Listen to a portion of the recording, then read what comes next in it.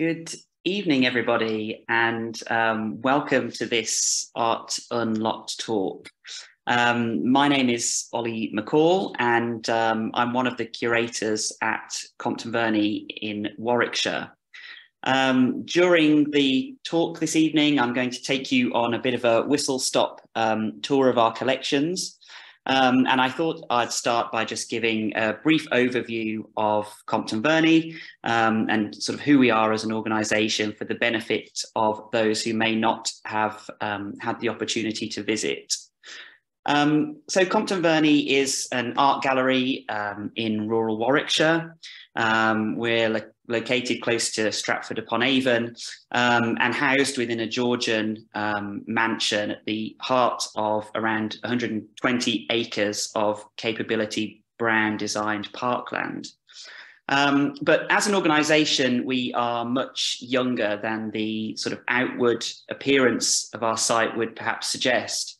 So Compton Verney, the gallery, was established by the collector, philanthropist and businessman Sir Peter Moores, who acquired the remains of the estate in the 1990s and began transforming what was then an empty shell of a house with other buildings into the place which we inhabit today. Sir Peter had a vision to establish a leading cultural institution in the heart of the country where local audiences could have the chance to experience world-class collections and art exhibitions. And today we function as an independent charity, and the ambitions of Sir Peter still form part of our core values. And we aim to use our buildings, our grounds, our collections and exhibitions to connect our audiences with art, nature and creativity, and aim to be a place which inspires our visitors. So the 6 collections that we are sort of custodians of at Compton Verney were amassed, the majority of them were amassed by Sir Peter himself. And so the range of content and subject matter reflects his wide-ranging artistic interests. Sir Peter also would step in to acquire and save works of art for the nation if they were at risk of being sold and maybe taken overseas. And so in the case of our British folk art collection, which I'll mention a little later in greater detail, that was an example of works which were acquired in that way. But as a result of Sir Peter's collecting, today Compton Verney has an eclectic and wonderful mix of collections which continue to offer real variety to our visitors and many options for the curators within our team. And also, I think, present some interesting curatorial challenges, particularly due to the great range of themes and media which we have to work with. And we are undertaking work to bring Sir Peter's story and his approaches and ethos to prominence within the interpretation in our collections galleries, to clarify and make clearer the origins of our collections for our visitors. I thought I would just start by sharing some images of our collections galleries. So we're beginning here with a couple of views of our Naples galleries. And I've ordered these in the order in which visitors might encounter the collections if they were to visit the site. Our Naples collection is particularly strong in painting, but also includes examples of sculpture and decorative arts, and covers a period from around 1600 to 1800. So a period which is considered to be something of a golden age for Neapolitan art. And the collection is probably one of the largest and finest outside of Italy. Naples was a city which had personal significance for Sir Peter, And in many ways, the works in the collection reflect the character of Naples as a city of the senses, at the crossroads between cultures during that period. And during that time, it was one of the largest and most cosmopolitan cities in Europe, and a major destination for travelers on the Grand Tour. As it is today, a vibrant city of contrasts, really combining drama and hedonism with faith and superstition, and all of this is conveyed through the works in our collection, whether those are lavish still life paintings, dramatic vistas of Mount Vesuvius erupting, or religious paintings and other devotional objects. And next year, we're about to embark on a major rehang of the Naples collection, taking the theme of the senses as our starting point, and really immersing visitors in Naples of the 17th and 18th centuries. Another view of our Naples galleries here. And then on through into our Northern European collection. This collection includes paintings, sculpture, and decorative objects such as silverware, produced during the period from 1450 to 1650. And the term Northern European obviously could be applied to a vast kind of swathe of the continent, but the majority of the works in the collection were made in what is now Germany. And there are also some examples of works produced elsewhere. So there's an early English alabaster carving, for example. As you might get a sense of from the image there, the majority of works in the collection are examples of religious art. We have fragments from large and elaborate altarpieces, which would once have graced churches and chapels, to smaller devotional works, which would have been intended for viewing in private homes and to aid in private worship. But the collection also charts the rise of the art of portraiture in Northern Europe, and sort of heralding the advent of the Reformation, and thinking about new themes which began to come through in the visual arts in Northern Europe at that time. So the growing appetite for works with a mythological subject matter, for example, which occurred during the 16th century. And we have examples in the collection by some of the leading artists of the period, including Lucas Cranach the Elder, Ambrosius Benson, and Tilman Riemenschneider, and we'll hear a little bit more about him later. Continuing on, we get to our British portraits, or portraits and miniatures collection. And this collection contains works sort of spanning the period from the mid 16th to the late 19th centuries, and works in the collection representing many of the leading portrait artists to have worked in Britain across those centuries, including Marcus Geraerts the Younger, Isaac Oliver, Joshua Reynolds, William Beechey, Leotard, and Samuel Cooper. This collection is one of our smallest, but it serves as an excellent illustration of the development of portraiture in Britain up to the advent of photography in the modern period. So we have examples of many different artistic approaches to portraiture within the collection, from paintings on panels and canvas to commemorative medallions, portrait miniatures, and also sculpture. So a really wide range of artistic approaches to the genre.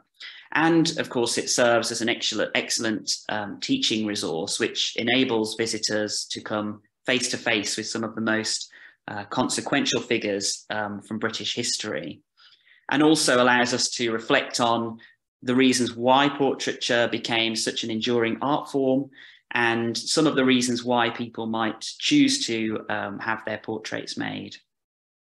Recently, we received a bequest of 72 portrait miniatures, which were left to us by Betty Moore's Lady Grantchester, who was Sir Peter Moore's elder sister.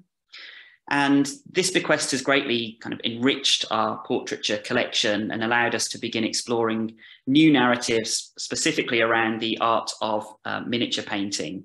And we additionally play host to the Dumas Egerton Trust collection, which is comprised of around 800 portrait miniatures, which is with us on long-term loan and enables us to curate rotating displays. So altogether, we have access to one of the largest portrait miniatures collections in the country, and have ambitions in the future to develop a dedicated miniatures gallery, which will really allow us to explore these objects and ensure that they can be better appreciated and studied.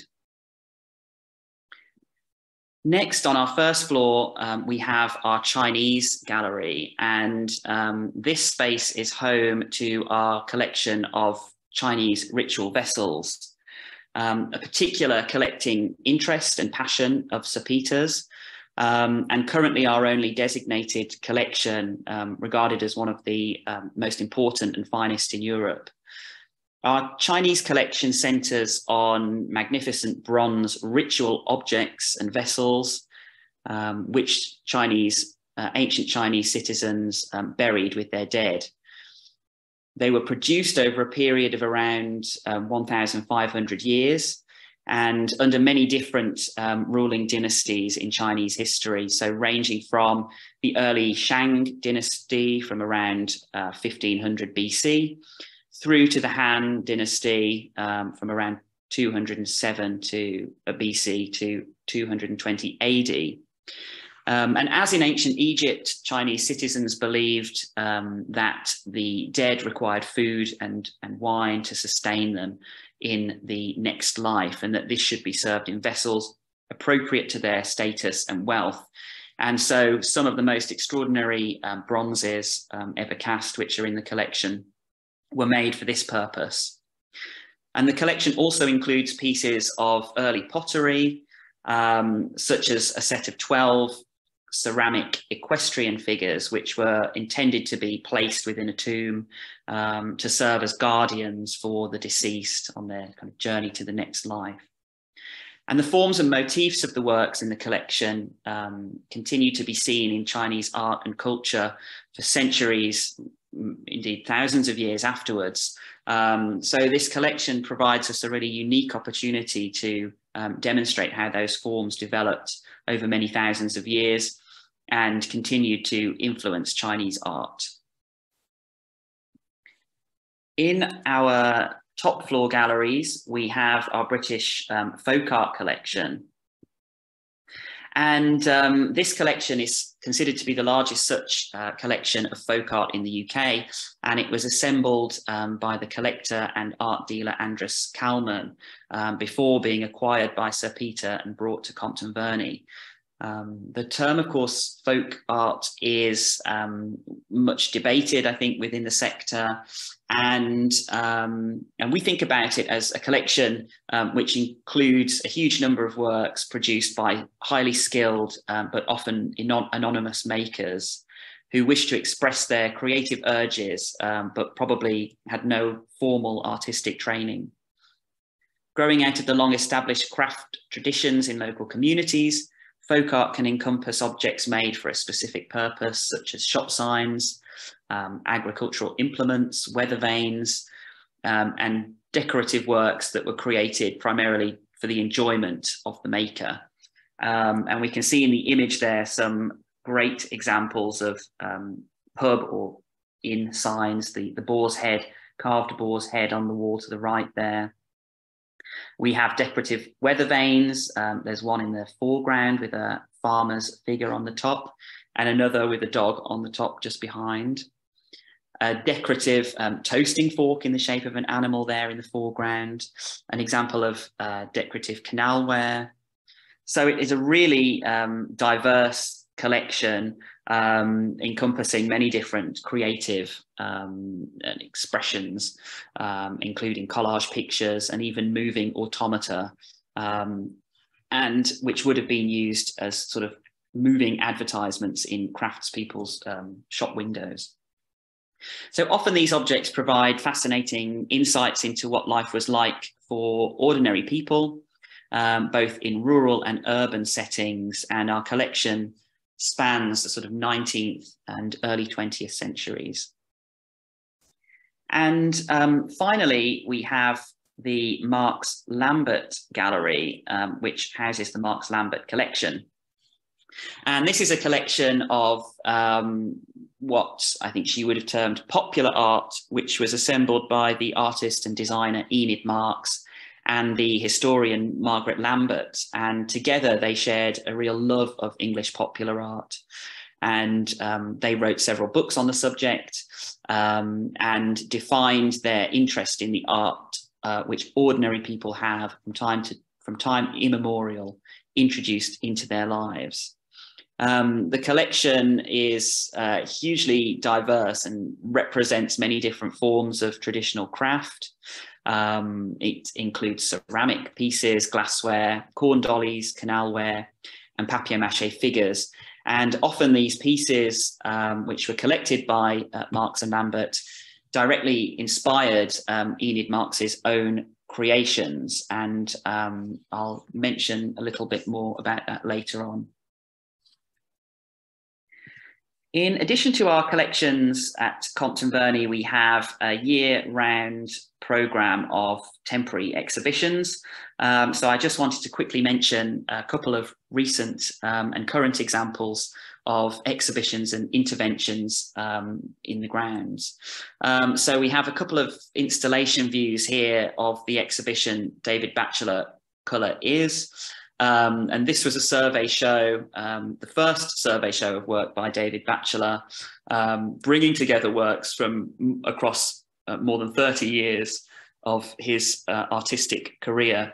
And for much of that time, Batchelor has been interested in exploring colour and the way in which we experience and try to rationalise and make sense of colour in everyday life, and particularly within urban environments.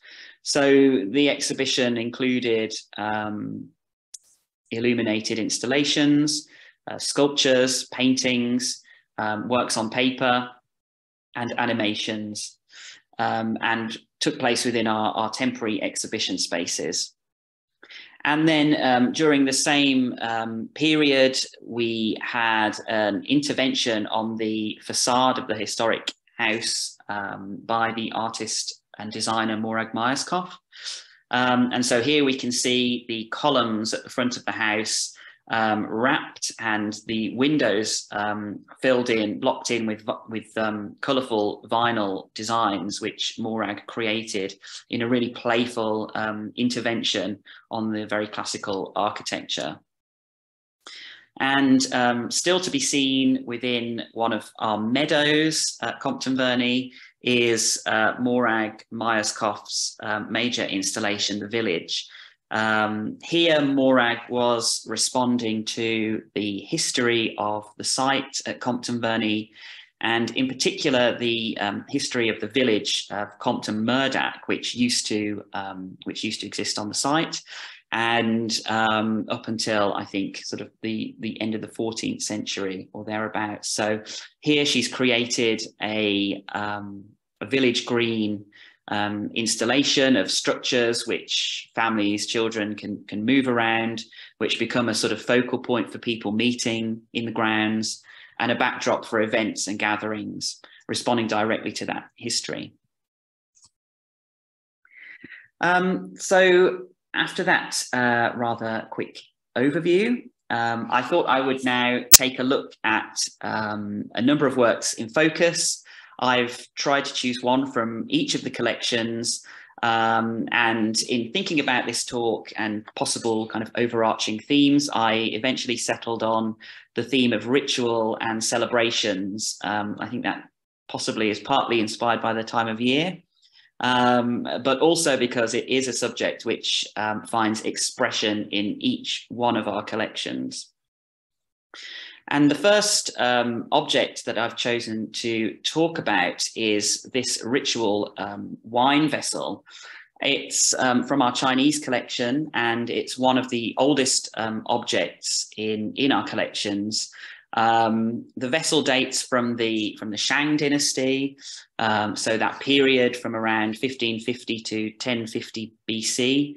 And it's an extremely rare surviving example from that period of Chinese history. And there are very few examples of vessels of this type, which can be seen in public collections, or indeed in private collections. So unlike in many other ancient civilizations, if we think about the Bronze Age, that term, the Bronze Age, is a sort of Western conception, but roughly equivalent sort of time period with the Shang dynasty.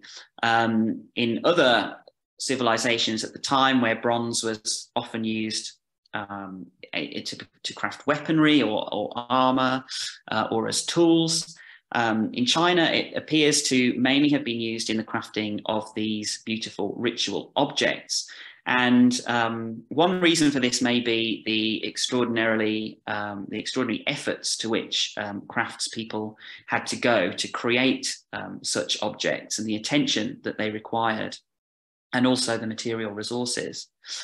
Bronze objects and ritual vessels such as this appear to have played an important role in the conceptualization of political legitimacy in ancient China, and were considered to be spiritual objects which could bestow or act as a signifier of divine favor. This example is really richly decorated, and if we look at the surface of the vessel, we can see this amazingly animated owl motif, which appears on 3 of the sides, and the owl considered to be a symbol of good fortune by the ancient Chinese. There are other scrolling figures of serpents or perhaps dragons on the surface, and then on the lid of the vessel, we can see 2 birds with amazing exuberant plumage back to back there. So the vessel may once have been used or owned by royalty or a particularly high status official, as would be befitting a vessel of this kind of quality. And it's likely that it would have been used at banquets or as part of ceremonies at temples, where sacrifices of food and of wine were offered to the ancestors as sacrificial offerings. Often vessels such as these were cast using a piece mold process, which involved the making and using of ceramic molds. And as I mentioned earlier, we have earlier examples of ritual vessels in the collection. So there is at least one example of a much earlier Neolithic ceramic vessel, a tripod vessel with 3 legs, which serves to illustrate how techniques used in the crafting of such vessels influenced the later casting of these bronze objects. The objects, as I mentioned, span many hundreds of years, and they demonstrate how motifs like the anthropomorphic figures and motifs representing different animals or mythical creatures, particularly dragons, were translated from one period to the next and remained really prominent within Chinese art.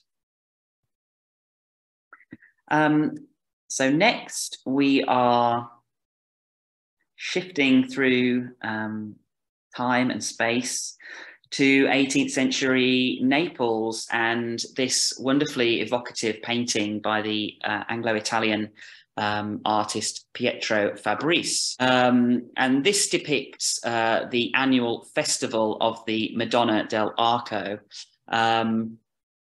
Fabrice painted this picture for his patron, Sir William Hamilton, who was the British envoy in Naples at the time. And it's one of the liveliest and most engaging pictures in our Neapolitan collection, full of action and colourful detail, and including many depictions of traditional costume, which was worn in the Campania region where Naples is located. And both Fabrice and Hamilton were really interested in Neapolitan customs and costumes. And we can see a number of the women in the foreground dressed in traditional attire. So relatively little is known about the life of Fabrice, but he may have been born in England to a Venetian set designer father, and from whom he might have received some initial training as an artist. But as a young man, he received the patronage of Hamilton, and he accompanied him on various trips to Italy to document visits to different volcanic sites, including Mount Vesuvius. And we can see Vesuvius smoking away there in the background of this picture. Vesuvius erupted several times during the 18th century and attracted grand tourists who were eager to take in the spectacle. And we have a number of other paintings in the collection which depict incredibly vividly Vesuvius erupting, and with figures standing precariously close to the crater. The Festival of the Madonna dell'Arco was held on Easter Monday at the sanctuary, which is seen on the right in the picture, and is still a centre of pilgrimage in the region. And the sanctuary housed the miraculous image of the Madonna, which was believed to have saved the sanctuary from destruction during a prior eruption of Vesuvius in 1631. Next, we're moving back in time again slightly and to our Northern European collection, and this figure of a female saint, which was carved by one of the leading sculptors working in Germany in the early period of the Reformation, Tilman Riemenschneider. Riemenschneider's work is in the late Gothic style, but also appears to sit in that sort of transition period between the Gothic and the sort of Northern Renaissance, which was then starting to take hold. Riemenschneider settled in Würzburg in the late 1480s, and he established a workshop there, which he led for over 40 years, so had an incredibly long and successful career, producing numerous altarpieces, statues, and reliefs. And his work overall, particularly the later work, is characterized by great attention to detail and great skill, particularly in rendering of garments. This figure of a saint would originally have formed part of an altarpiece, a much larger work, together with other figures of saints. And she originally would have held an object in her right hand, an attribute which would have helped us to identify her, but this has since been lost. Many sculptures of this period were often gilded or painted, but the surface finish of this sculpture suggests that it was not intended to be decorated. So it marks an interesting shift during which tastes seem to be moving away from the highly painted and decorated to sort of giving primacy to the pure material. And this may have been due to changing tastes in this period where the ideas of the Reformation were starting to take hold. The work is carved in lime wood, and this is commonly used for carving, or was commonly used for carving historically, because it's easy to work and rarely warps.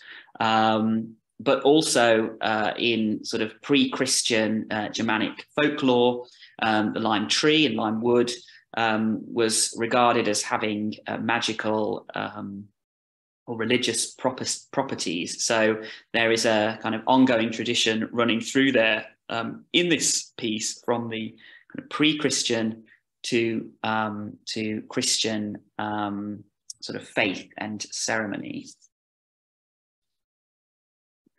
Next, we come to a work from our collection of portraits, and this is a painting of Frances Howard, Duchess of Richmond and Lennox, painted by Marcus Gerards the Younger in around 1621. Howard was considered to be one of the great beauties of the Jacobean court. She was descended from the aristocratic, she was a member of the aristocratic Howard family. And this portrait was painted when she was around 43 years old. And by this point, she had already been married 3 times. First at the age of 14 to a wealthy London alderman, then to Edward Seymour, who was Earl of Hertford, who was much older, and then here in this year she married Ludovic Stuart, Duke of Lennox, who was a cousin of King James I. So the portrait in many ways kind of marks her arrival sort of at the height of, back to the height of Jacobean society. The pendant that Frances is wearing features symbols of the heart, and also a half moon associated with the family of her husband. And this may have been a wedding gift that was given to her. And I think it's very likely that this portrait would have been painted in celebration of or commemoration of the marriage, and is a good illustration, therefore, of one of the reasons why portraits were often commissioned, to mark significant occasions in people's lives. Marcus Gerards the Younger was one of the most fashionable and skilled portraitists working in England in the late Elizabethan and into the Jacobean periods, and part of that fashion for European artists settling in, coming to England, settling in London and finding employment, and that kind of cross-pollination of techniques and ideas coming into England at the time. Next, I'm going to focus on one of our portrait miniatures, and I wanted to include this, although it also sits within our portraiture collection, as an example of a recent acquisition. This came to us as part of the Grantchester bequest by a leading artist in a slightly different tradition of portrait painting, that of the portrait miniature. So this work was painted by Isaac Oliver, who came to England with his family and from Rouen in France.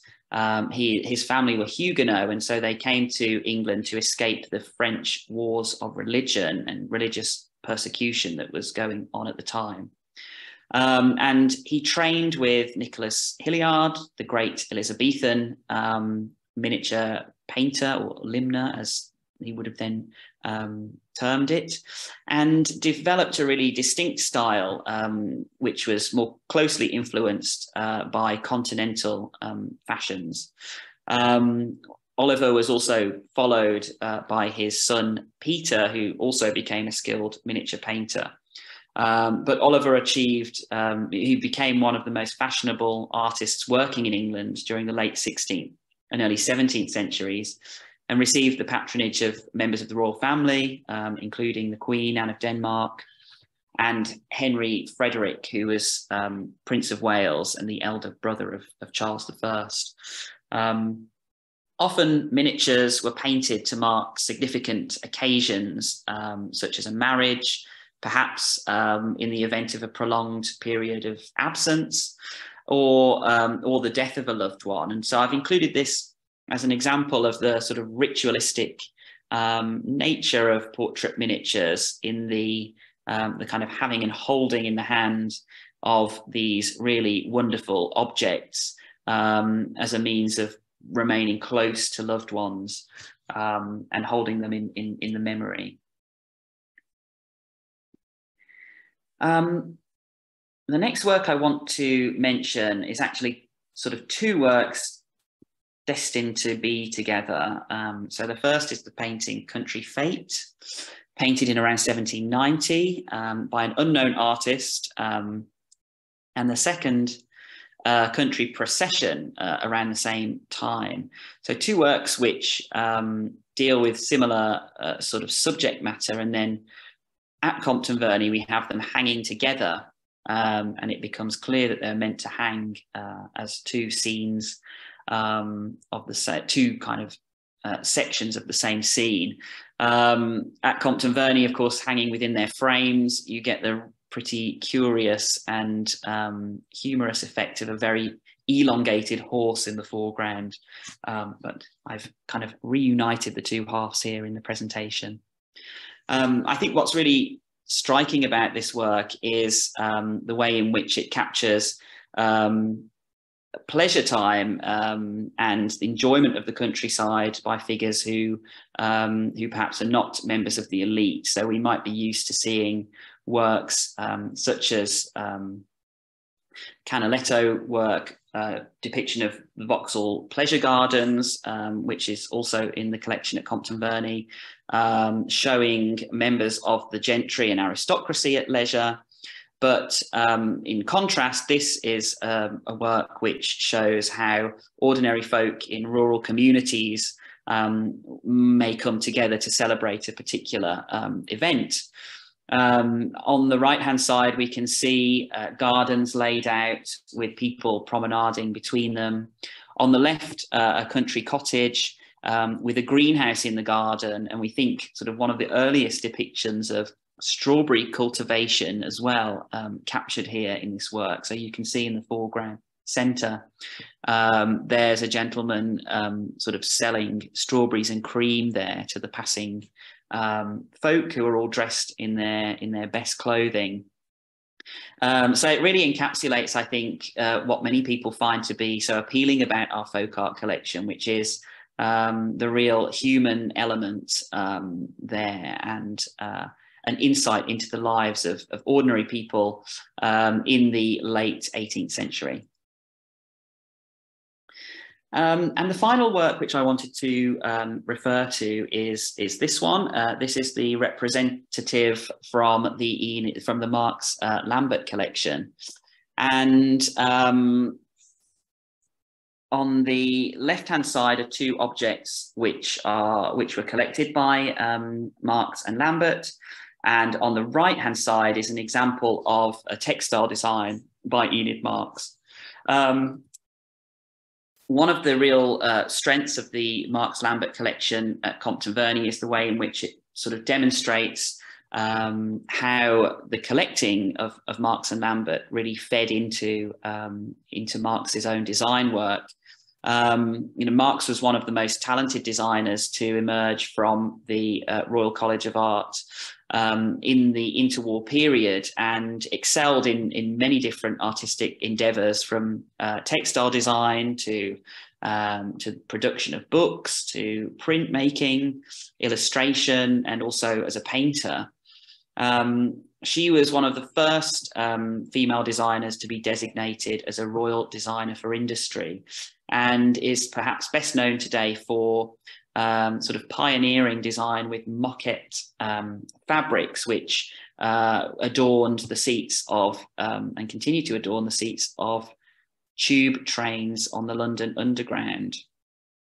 But she was also a prolific printmaker and painter. She produced lino cuts, designs for books, and also stamps, posters, and cards.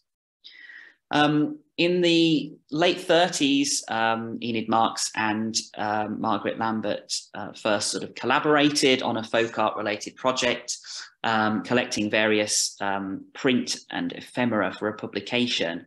And subsequently they assembled a large, a wide ranging collection of popular art, and becoming very interested in local and traditional crafts.